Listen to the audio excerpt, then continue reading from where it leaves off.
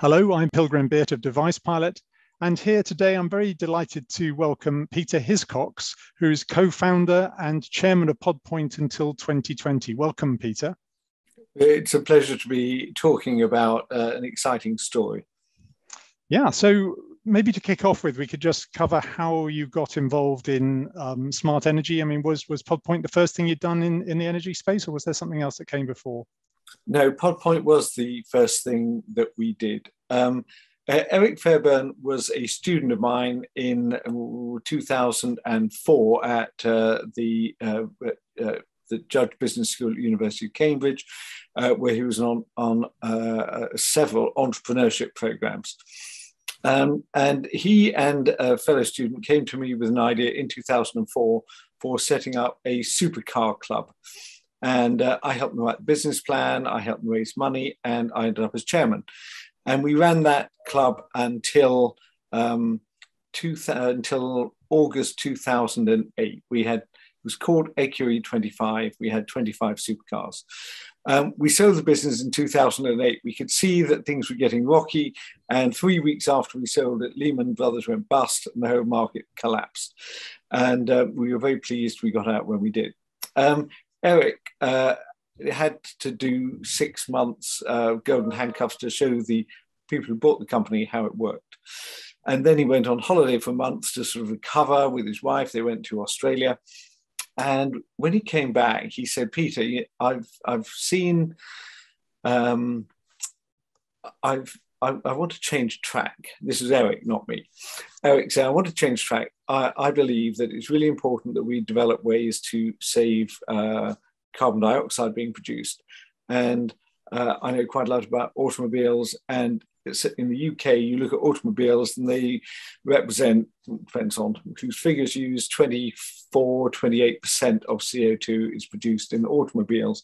And it's probably the single quickest, easiest change to make.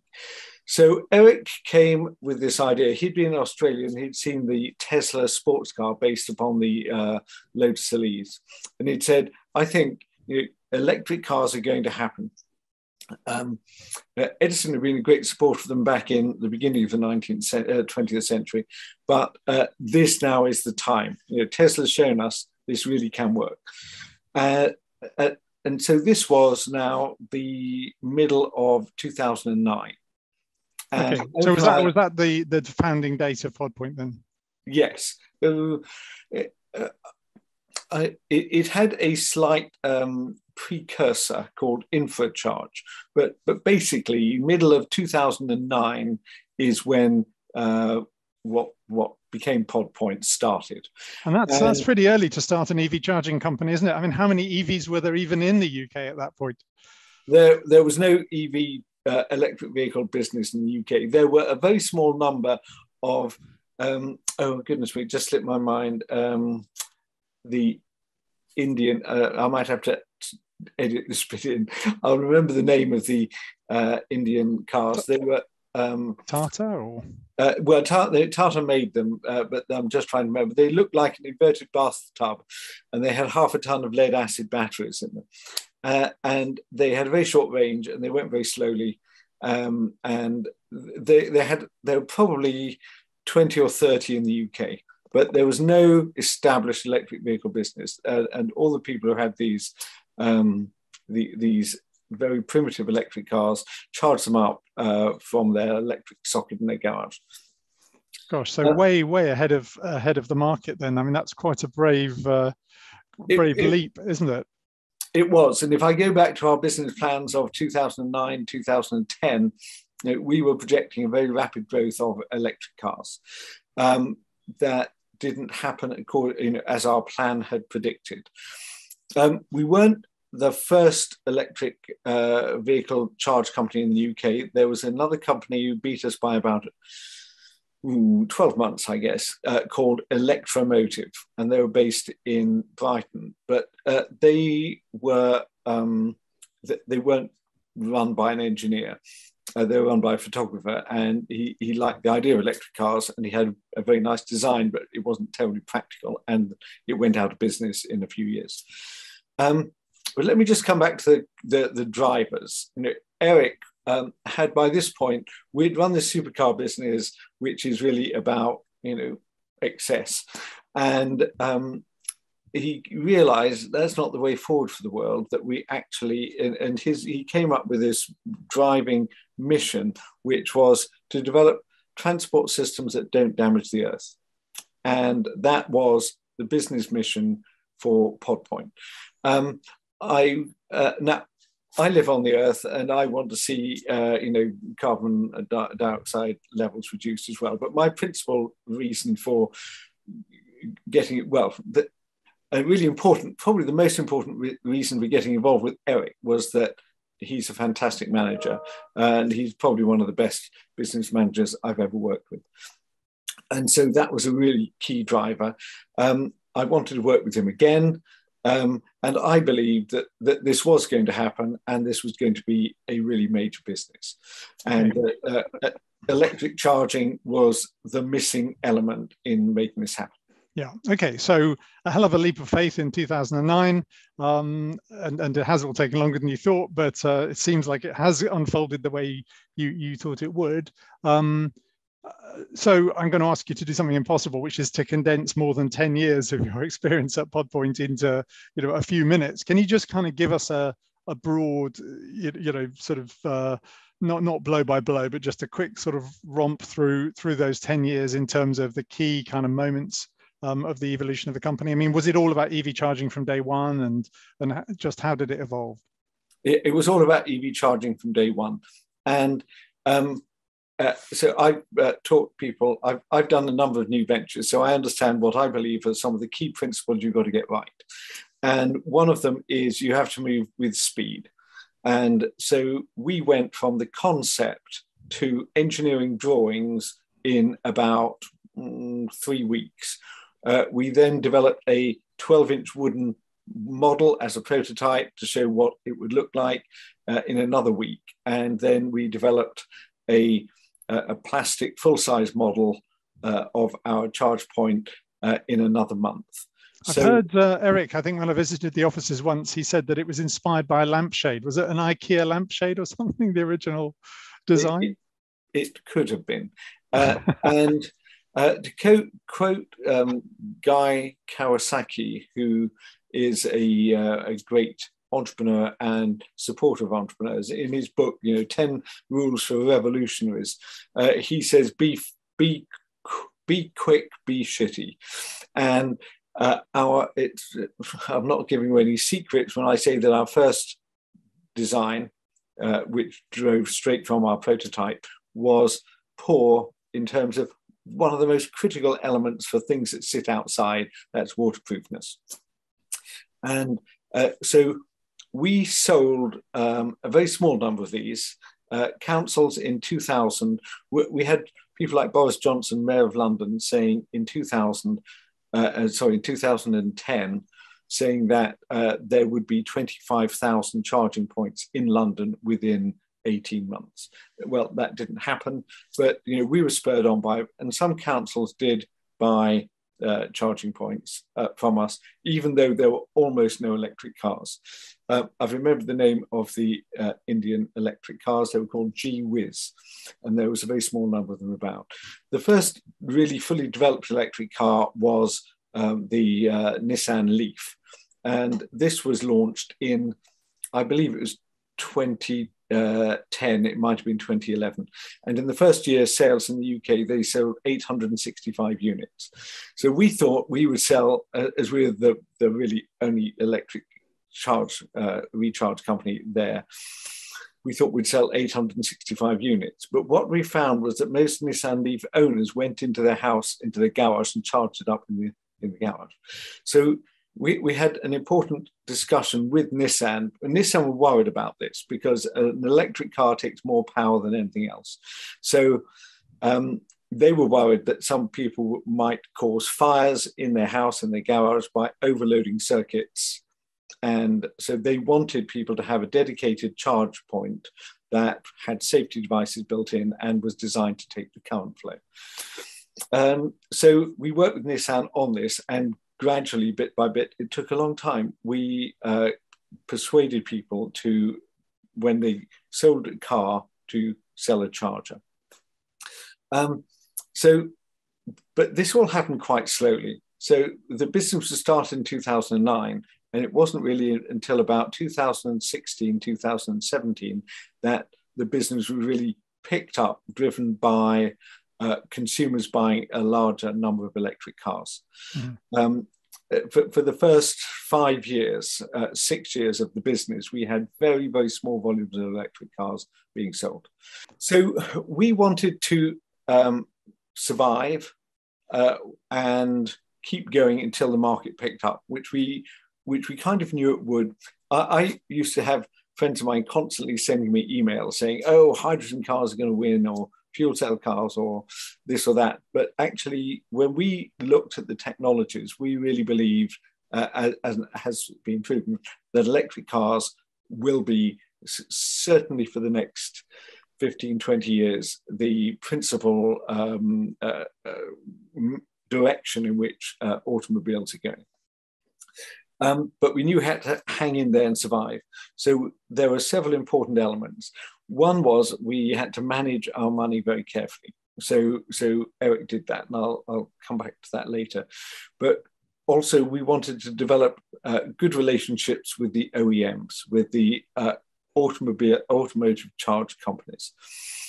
If I go back to 2010, 2011, 2012, one of the principal buyers of charge points were local authorities.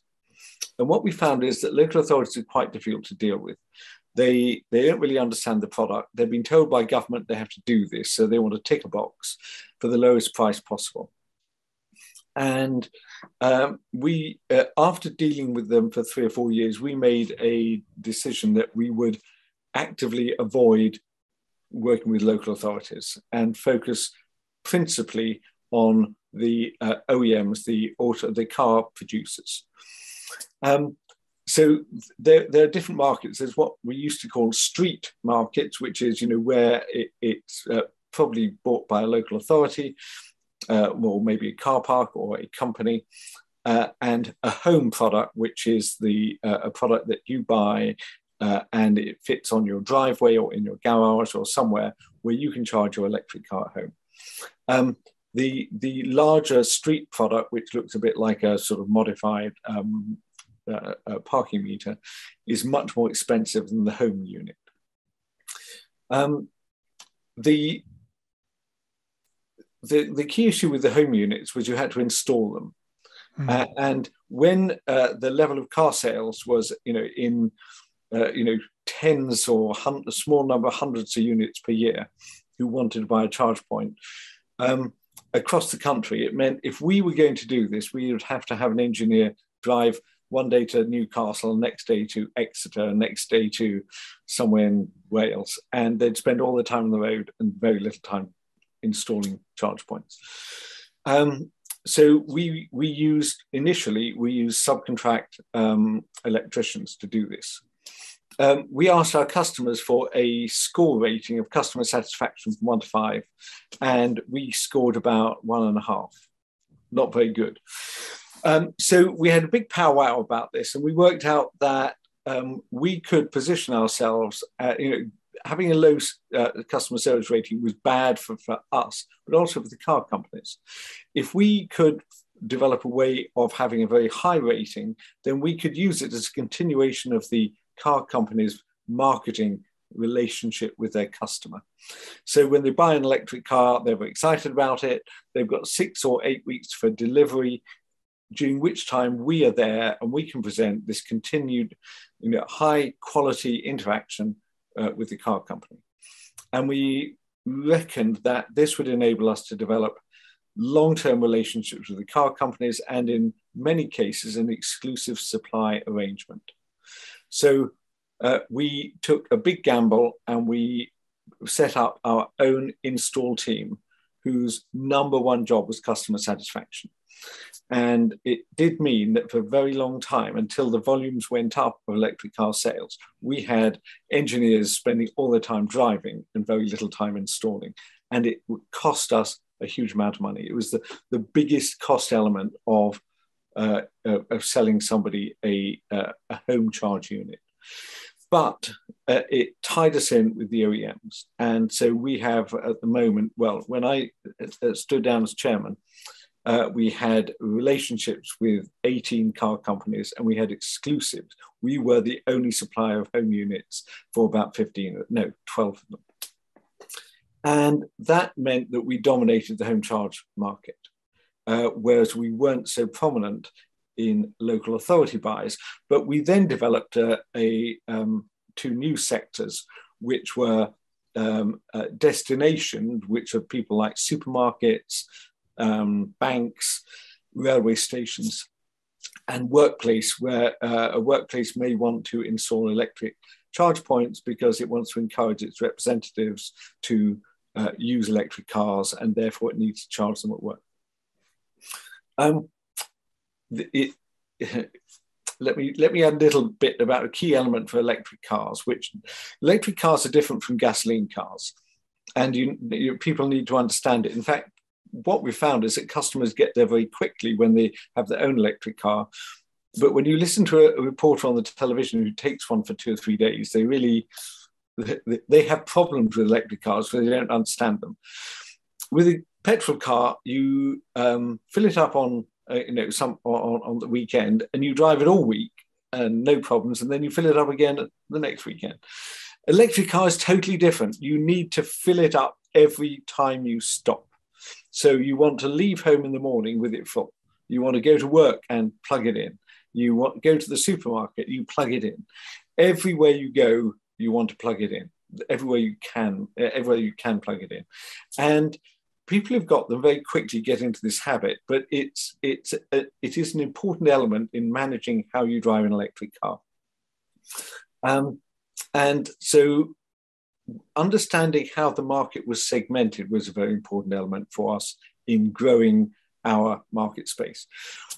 We still don't actively try to sell to local authorities, but it obviously is quite a big market, and sometimes they force us into selling them some units.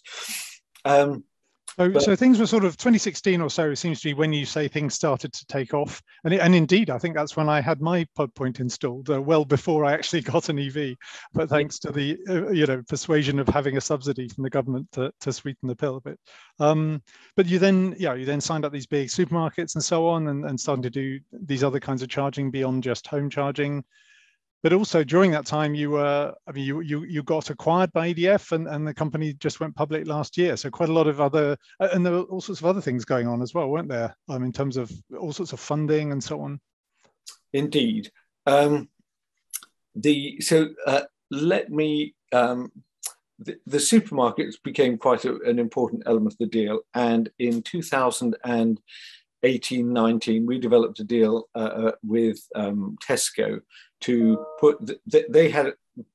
We had some discussions with them and persuaded them it would be a very good thing to have an array of electric chargers in every store, because this was the way the world was going, and they wanted to do it as well to enhance their green credentials. And so we put together a deal which took quite a long time to sign off, because Tesco is a big company. It has to go through many levels.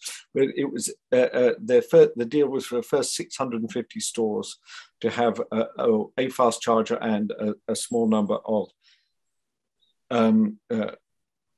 ordinary speed chargers, standard chargers. And for customers, the standard chargers would be free, but the fast charger would be, they'd have to pay for that. That was the biggest deal anyone had ever done in Europe for selling to an electric charge, selling electric charge capabilities, and it really was an important step change. But the whole thing has been driven. Whilst there have been government subsidies, there have been local authorities who bought some units before there was a demand. The real market growth has been driven almost exclusively by the number of electric cars sold. Mm-hmm. And we would track this every month, with the SMMT figures that come out, how many cars sold, how many electric cars, and was that number going up, and who were the biggest brands, and were they the people we were aligned with. So that it was really only about 2016, 17 that electric car sales took off, and they have accelerated very quickly since then, until today we're at a position that we could hardly have imagined, where 5, 6, 8% of new car sales are electric vehicles. A fantastic thing. It sounds like you did imagine it, but quite a long time ago. Well, we did, and if you ask, Eric, something if you'd ask Eric and the team drew up a curve showing how electric car growth would happen. And we did that, I guess, about 2016. And we've been almost bang on track with it since then. Can I come back and mention actually a critical point, in fact, the most critical point that's enabled the growth of and success of Pod Point, and that is the team that Eric has put together. He has been assiduous in building a team of great people in terms at the top, but and I believe, in my experience, that the leader and the top team is the most critical element for an entrepreneur to get right. But you also want to make sure that everybody else in the business understands the culture, the purpose and objective, the mission of the business, so that everyone is aligned. And within Pod Point, we built a fantastic top team where everybody knew their job. They weren't afraid to push back against each other, to check decisions, to make sure we're going the right way. Did we get everything right?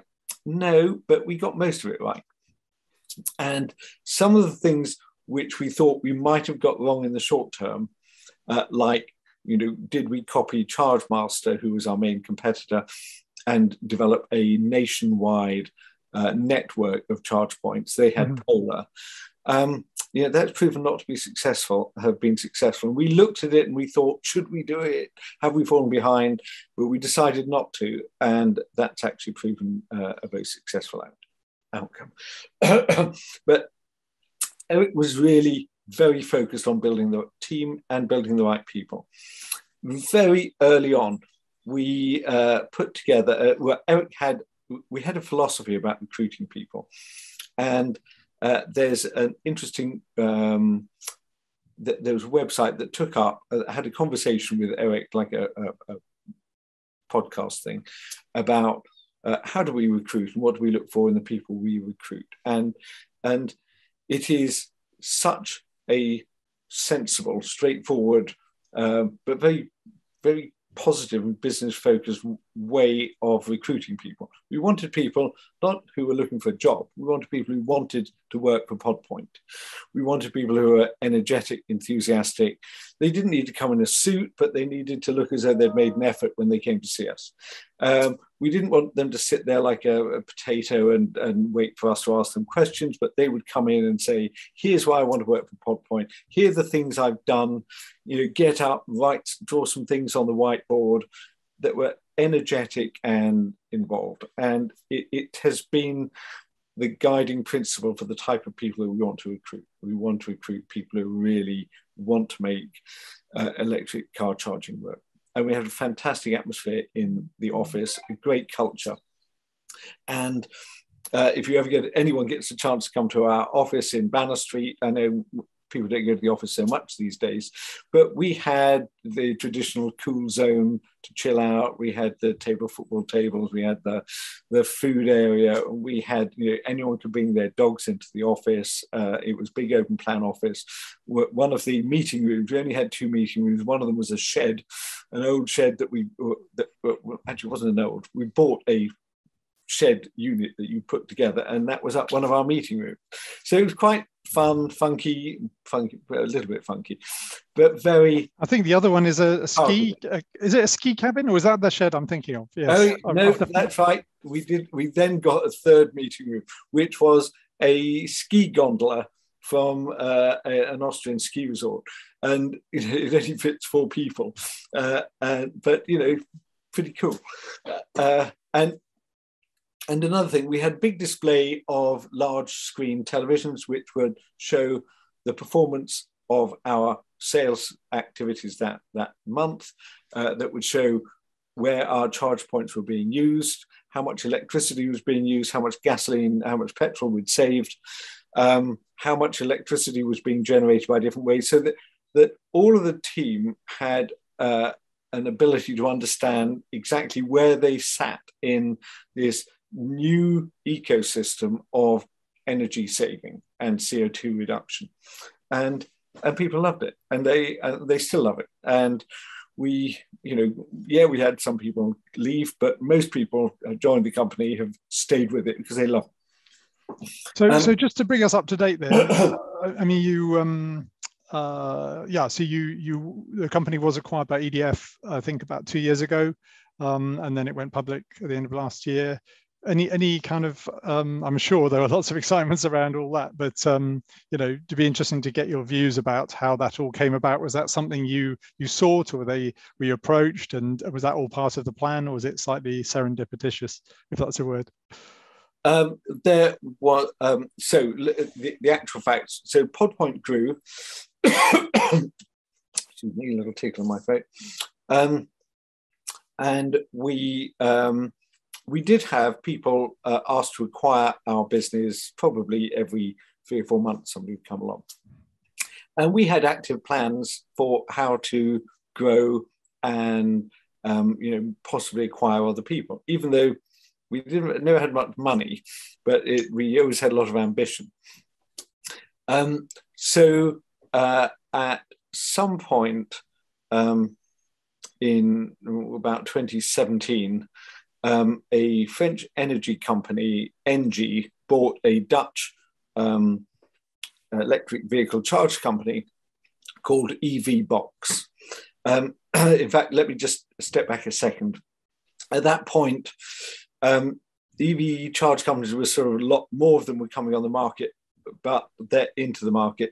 But there were only 4 big companies, 2 in the Netherlands and 2 in Britain.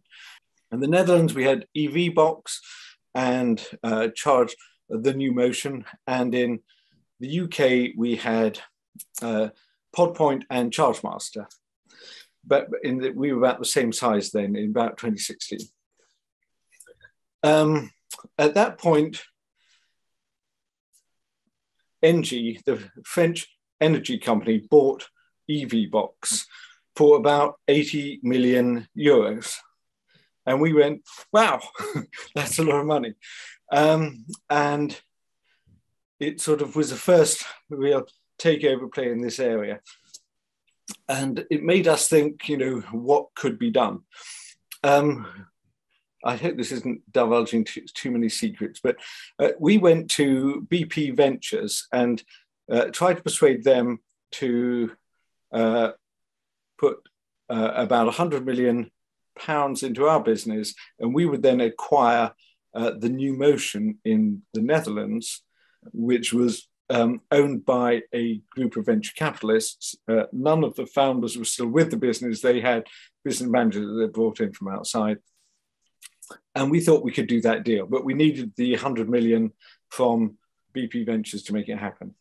BP main board turned it down. I won't tell you the full details of that we know about, because it's probably not, I'm not meant to know what the discussions were. And so 6 months later, Shell bought the New Motion in the Netherlands.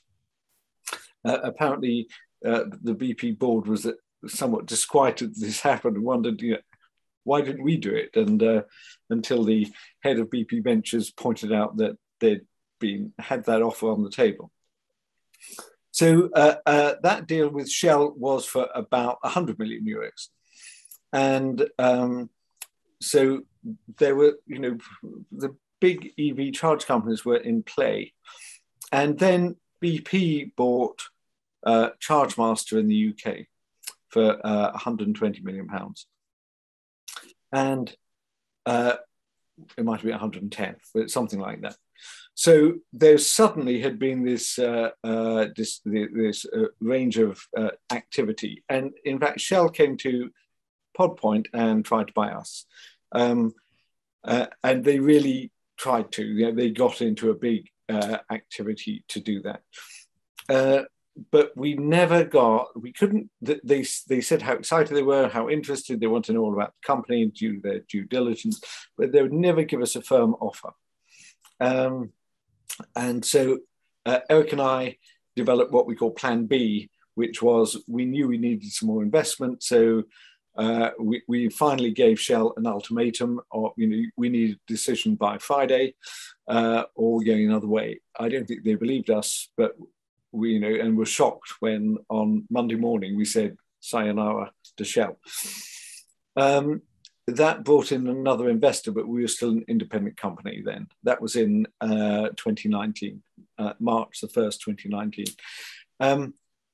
Within three months of that happening, we got an offer from EDF, and with this new investor coming in, Eric and I ceased to own 50% of the business. With the new investor coming in, we'd been diluted down, and the two financial investors on the board said they wanted to sell. Eric and I didn't want to sell, but they did, and so after a bit of a wrestle in the board meeting, it was decided we would sell the company. That had to go through a whole process of negotiation and stuff. And but the business was sold to EDF on the 13th of February 2020. So 3 weeks before the COVID lockdown. Oh, good timing. Good timing. Your second piece of good timing in this story, at least. Yes, so actually, just to in terms of getting there, I mean, you had helped to fund the business from your own personal resources a lot. I think PodPoint had done crowdfunding in various sources. You then had a venture capitalist on board, at least one. I mean, it's quite a variety of different funding sources, I think, that had taken you to that point. Yes. It may be worth just going through that whole journey, because managing money and bringing the necessary new money on board to a new venture is critically important. Any new venture, I don't think I've ever known one where it wasn't. Okay, well, sorry. So let's finish off the story, and then we'll go back and talk a little bit about sort of cash and investment and that sort of stuff. So, okay. So now you're owned by EDF. So now we're owned by EDF. The EDF kept the whole management team except for me. They decided they had their own chairman. They didn't want me as chairman. So I left the business at that time. Although having been critically involved in it day by day for 10, 11 years, I obviously have continued discussions and catching up with my friends at PodPoint. Eric Fairbairn, who's the managing director of the company, is a fantastic business manager, but he's very collaborative in involving other members of the top team in discussions about strategy, about tactics, about what we're going to do, the key decisions about where we apply resources. But when the decision's made, he would go, and would not like to be gainsaid or change of decision, or we need 5 levels of approval to make this happen or anything like that. He hates that, absolutely hates it. I think I can understand what's coming, I think, because anybody that's ever been acquired by a big company will understand that dynamic. So I'd said to Eric, this is going to be difficult, particularly as it's a French company and the headquarters are in Paris, and they have huge calls on them for capital. One of the things that PodPoint business needed all the time was more capital. As we grew, we needed more money, and all the time with growth, we needed more money. The more we grew, the more money we needed. And EDF has got these huge power stations it's building, which are chewing up billions of dollars. They don't have spare money to give to PodPoint. And I talked to Eric about this and said, I think you could get back to being in charge if you found a new way, a new route to capital, like persuading them that the business could do an IPO, and then you could get access to capital from the markets. And Eric went over to France, and he must have been in his super best salesman mode that day, because he persuaded EDF that then it would be a great move for PodPoint to do an IPO on the London main market, which has a lot of liquidity, plenty of access to cash, and 100+ million could be raised in one go, and more capital as needed into the future. And so that's what's happened. EDF still owns 50%. They've got control of the business, but there are other shareholders in the London market brought in. And so the business floated on the 9th of November 2021, so about 18 months after it was acquired by EDF, and its post-money valuation was 352 million. So, a big increase on, I don't know if I actually said how much EDF paid for us. EDF paid 112 million for Pod Point. Great. So really great investment for them. And even on a compounded basis, I hope it was all a great investment for you as well.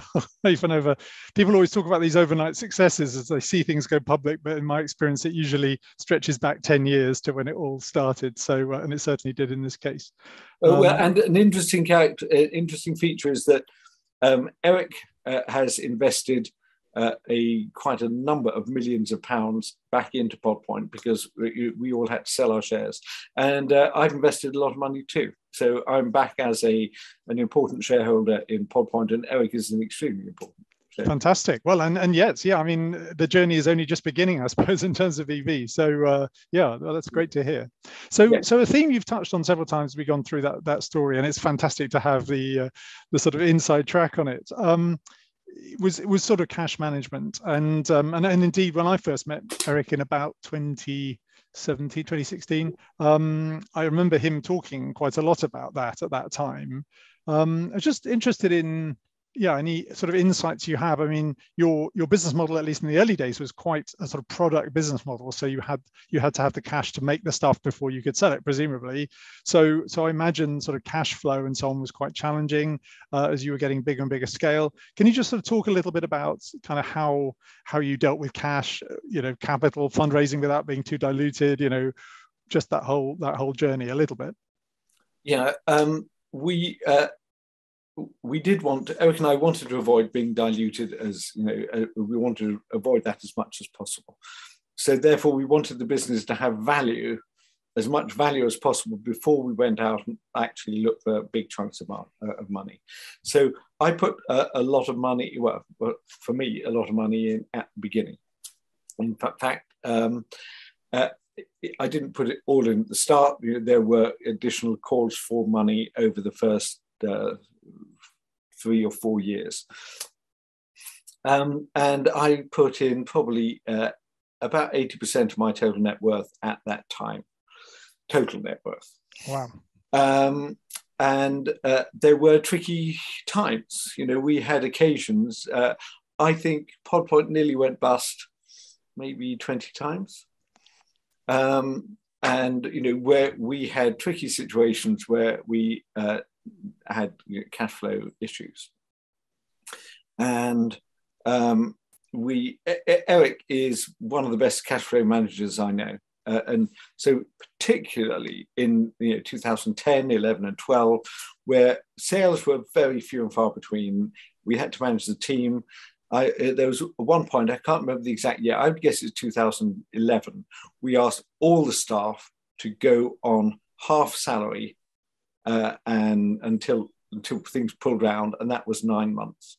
Wow. And we gave them options for the value of the salary they lost. Mm-hmm. And when we sold the company, they did very well on that. They probably had a 20 times uplift on the salary that they lost. That's great. But that's no small thing, is it, for most people to lose half their salary for 9 months? So that's fantastic to hear that faith they had in the business. It is. And Eric was there as well. I mean, I couldn't have half my salary because I didn't get any salary. We were super mean and super lean on everything. Eric had a particular screen. Everyone these days has a number of screens. Eric had one, particularly in the early days, with something we called the God graph, which was the graph of doom. And it was just a waterfall with dates going down, and when money was coming in and when money was going out, and when we ran out of money. And when it got so we were going to run out of money in 6 months, doom, Eric would get on the phone to suppliers and customers and say, can we pay you later? Can you pay us sooner? And he was wonderful at it, and actually really kept the business going where most businesses would have gone bust. Just out of interest, I mean, was he able to actually close that gap to zero? Because I remember at my last company, eventually, after many years, that was something we managed to do. So by getting enough credit terms from our big customers, we could sort of pass them through and manage to step out of the cash flow loop entirely. But I mean, it's quite challenging to do that. We didn't do it entirely. But I do remember one of our major suppliers complaining that they were ended up as a bank, effectively a bank funding Pod Point's develop growth. That was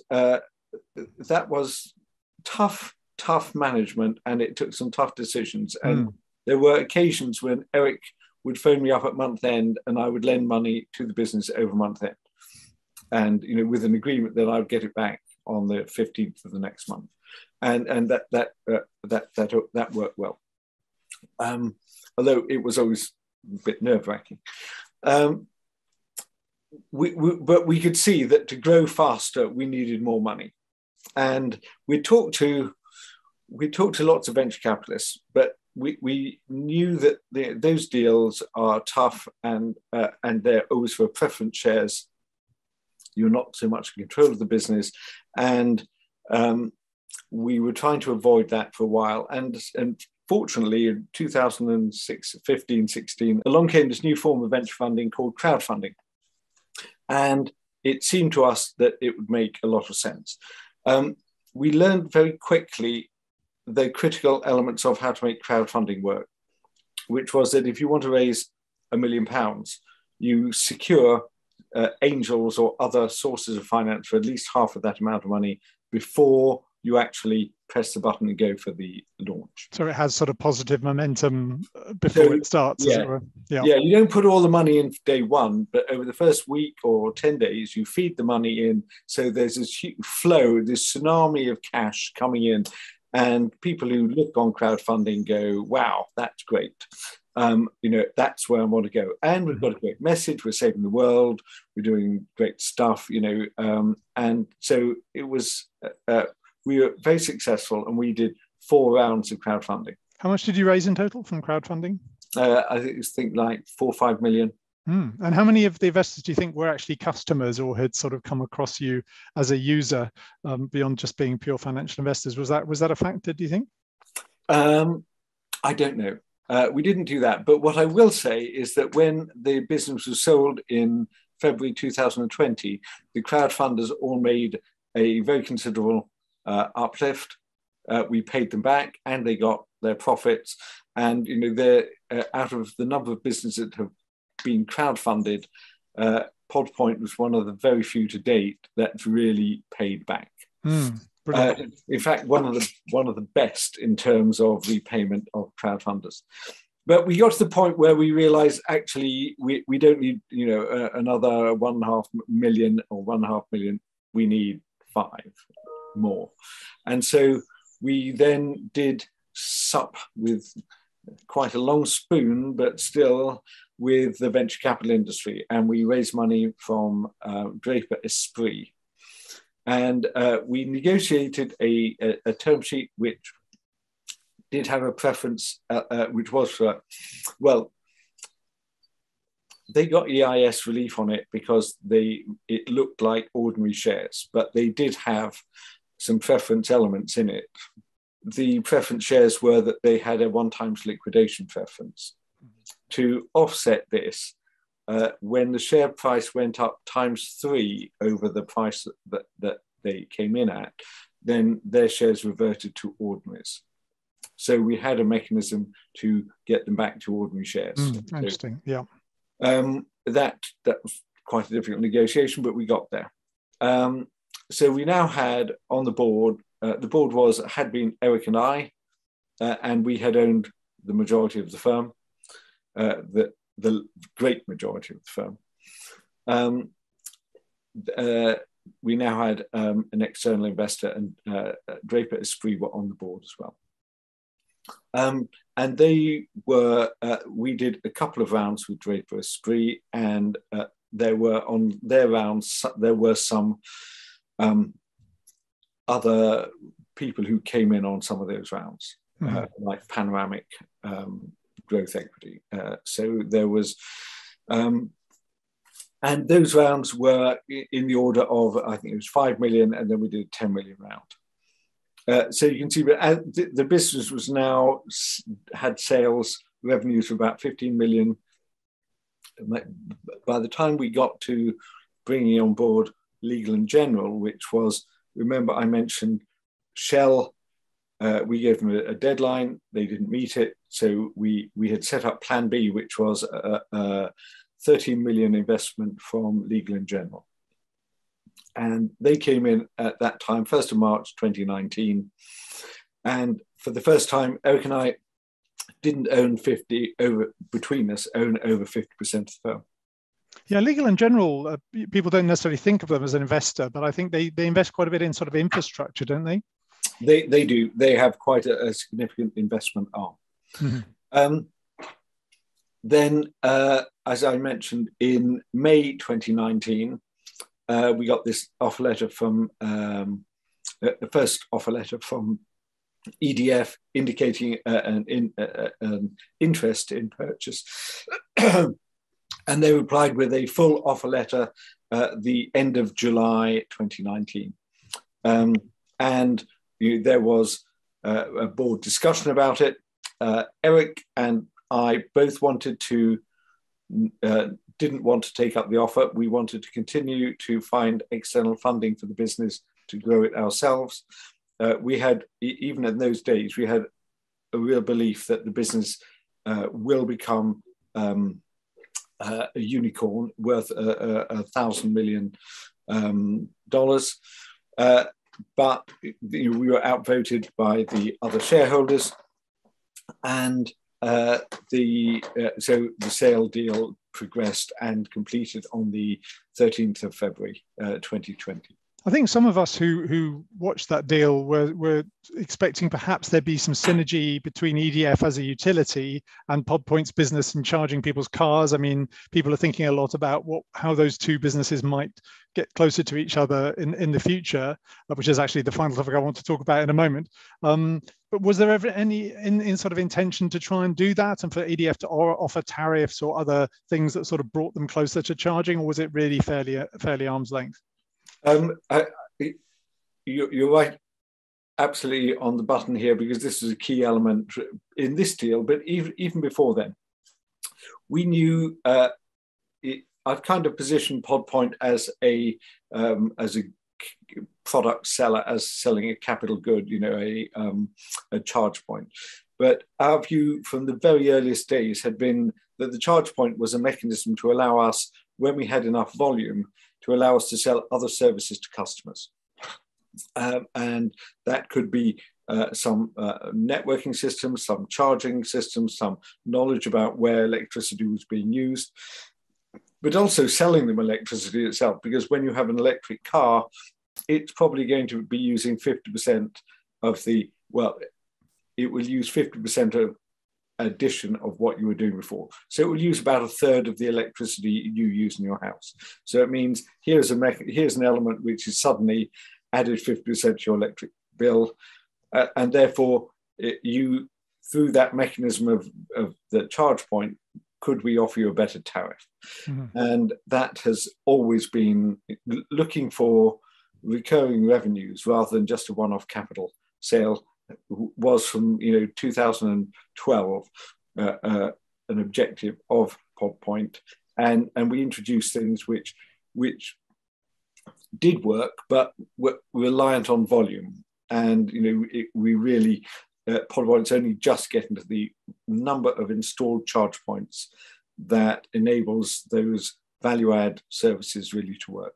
Yeah, I mean, it's interesting, isn't it? If you you think how many units you might have to be able to control in order to have an effect on the UK grid. You think, well, probably quite a lot. But then you remember, obviously, EV charging is a big load relatively compared to other domestic loads. So it does add up into the megawatts, even into the gigawatts before you have to go very far. That's really interesting. So it felt like that it didn't feel like during EDF's ownership of the company that really sort of came to pass in any particular way. Well, I think it was always an objective. Some of the systems were in place before EDF bought the business, and some of those continue to grow, but maybe not quite as fast as one might have expected. But I know that they are front and center of the top management team at Pod Point to make those things happen, because. One of the things we learned is that selling capital goods, is a one-off transaction with a customer, whereas in fact, if you can keep that customer, if as a result of selling them that product, you can offer them a range of services, then that gives you an ongoing relationship with the customer and ongoing revenue opportunity, and that's what we all are looking for. Yeah, that makes a lot of sense.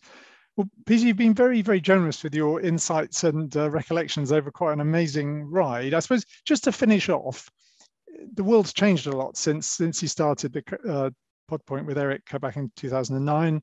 And there are new EV charging companies springing up even today. And obviously, they exist in a different climate. They can perhaps draw on other technologies or partners that didn't exist when you started. It's often the case that early companies have to do everything themselves, which is quite tough. But then as the market sort of boots up, becomes an ecosystem, perhaps you don't have to do everything anymore yourself. If you were talking to somebody who's starting an EV charging company today, do you have any kind of general advice for them about ways, things they might want to think about doing, or things they might want to avoid based on your experiences at Pod Point, but also any insights about how the market's changing and what will happen over the next 10 years?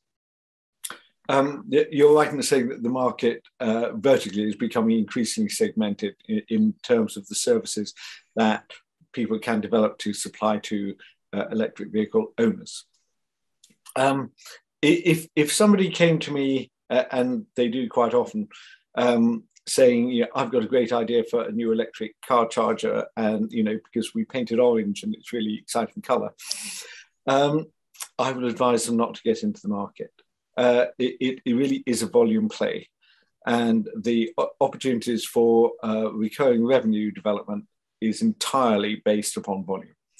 And so, if you're starting off and trying to sell 500 units, you won't get volume until you're in the millions. And making that step is hugely difficult. And Eric and I had always viewed or considered that the market for certainly hardware and even other related services around electric vehicle charging is probably going to mirror the mobile phone market, where there is an oligopoly of suppliers, a small number of key suppliers, probably across Europe, 4, 5, 6. And there will be small players around the edge who do different things, but it's going to be difficult for them to break in and become a super big firm. If somebody came to me with if somebody comes to me with say, I've got a great idea for making hardware in electric vehicle charging, very tough. If it's a broader offering than that, and particularly around energy management, then I believe that there are opportunities. And in fact, I would sort of take a little step backwards, because I think that what we're going to see over the next, certainly 20 years, is a development of a lot more regional, local, or domestic energy generation, so that people will, they may get some electricity from the national grid, but a lot of it they'll generate themselves. Why will they do that? Because it's much cheaper. Electricity and energy is going to get more and more expensive. We've just seen the gas price hike. There's going to be more stuff like that happening down the road. And in any case, nearly all the governments in the world, and I think all right-minded people are saying, how can we burn less fossil fuels? So having sustainable generation systems in our house or in our in a group of houses or in a locality is, I believe, the way forward for future energy, domestic energy generation. Keeping our houses warm, charging our electric cars, producing light and all the other things that we do. And that market hasn't started. That's kind of like we were with electric car charging in 2009. But that is going to make electric car charging look like small fry. That is a huge, huge market. I don't think I'm giving away a huge secret. Eric Fairbairn has redesigned his house where he lives in Coggeshall so that it's entirely self-sufficient on energy generation. He has air source heat pumps, he has photovoltaic array, he has storage batteries, and he has 2 electric cars. He and his wife have an electric car each. And they generate nearly, across the year, they generate more electricity than they use. And, there are very few days or only a small number of weeks in the whole year, like 2 or 3, when Eric and Mel have to get electricity from the grid.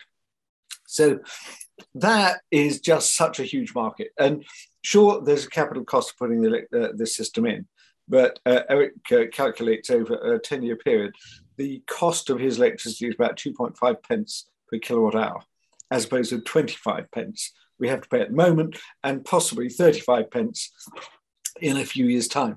So there's a huge commercial driver for this. I think governments can point people in the right direction. They can give subsidies around things to help make them start off. Like Pilgrim, you said you had a subsidy for your electric car charger unit. That was a little bit of pointing and support for a new industry starting up. I think the same thing has to happen with domestic energy generation, only it's going to be a market which is 100 times bigger than electric car charging. And electric car charging is going to be a market size in the billions very soon. So if you were thinking of electric vehicle sort of energy management, I'd say interesting, maybe do that on the side, but domestic energy management is the real opportunity for the future. Great. Well, Peter, I cannot thank you enough for the insightful and inspiring kind of details you've given us of your journey. I mean, it's quite amazing to think back those 10 or 11 years ago, all your visions and to see that they've come true. And it's fantastic to hear how you've repaid all your investors and really started to change the world, which is fantastic. I'm hugely appreciative for your time, and thank you very much indeed. It's been a great pleasure. And the one thing I didn't mention was that DevicePilot has been a really important element in keeping our charge points working, giving us information back about what they're doing and who's using them. So, the Internet of Things, and in our case too, DevicePilot has been very important. Oh, that's so kind of you. I'm blushing now. Great to talk to you, Peter. Thanks so much. Thanks. Bye.